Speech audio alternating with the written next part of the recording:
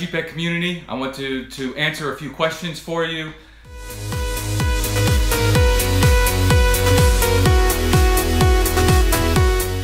In most cases, a lot of people are just thinking about their marketing from a mass marketing point of view. How do I address a very large audience? And the problem is when you try to address everybody, you actually don't really reach any one person in particular. And so by using personas, we can get closer to true personalization, which requires massive amounts of data to really do it right.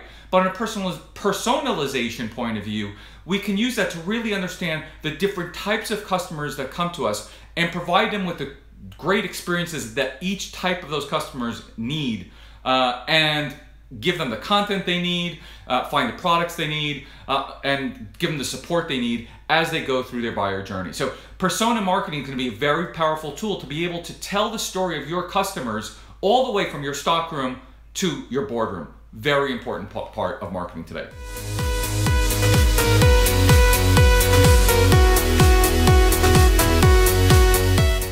So, without a question, I think the number one thing that differentiates all the best brands today is just creating amazing experiences. If you think about the Ubers that took on the hotels, if you think about the Googles who took on all the other search engines beforehand, I can go on and on about all these great brands that are now large but weren't large years ago. The simple thing is you differentiate with great experiences. You come with a great voice, and you come in, very focused on providing the ultimate customer experience. And we're definitely going to be talking a lot about that when I'm in Romania.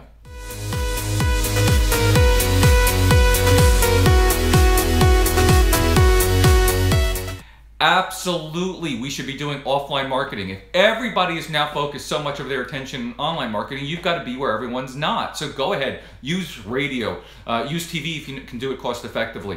There are ways to reach people, print, that you should be using today that a lot of your competitors are not. So any channel that we can touch them, we're still reaching customers. Use it intelligently, please.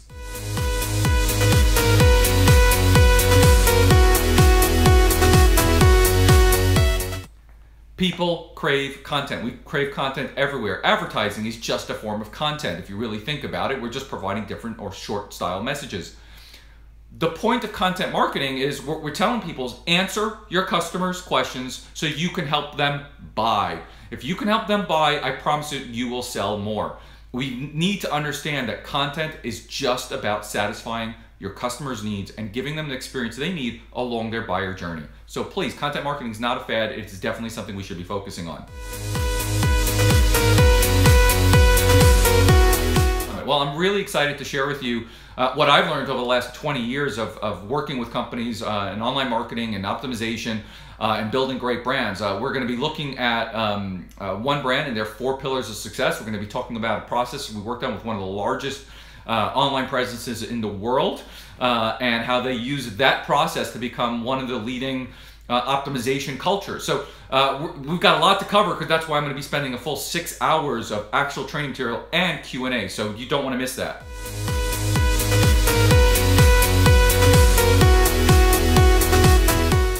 So I actually think if I started piecing together what's going on in the industry, we definitely see the Amazon Echo, we see the Google Home, we see Apple Siri. Voice, I think, is going to be a very powerful thing. The truth of the matter is interacting with keyboards, interacting with touch screen is a little complicated. Voice is such a more natural processor. It's going to take a few years, but I think over the next couple of years we're going to see quite a bit of advancements. We're going to see more and more people doing it. I mean, on Amazon Echo today, if you had one, you can go ahead and you can reorder any product you want. It's actually pretty amazing. So I think voice is going to be huge over the next 2 years.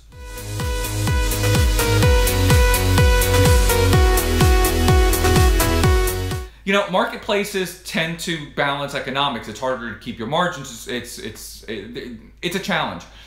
Certainly, there are customers there, and so if you have products that make sense to be in that marketplace, absolutely you want to be there. It may drive your profits down, that's for sure. And so there's a pro and con. You've really got to weigh it out for your brand if it makes a lot of sense. It's not something that can be answered just generally.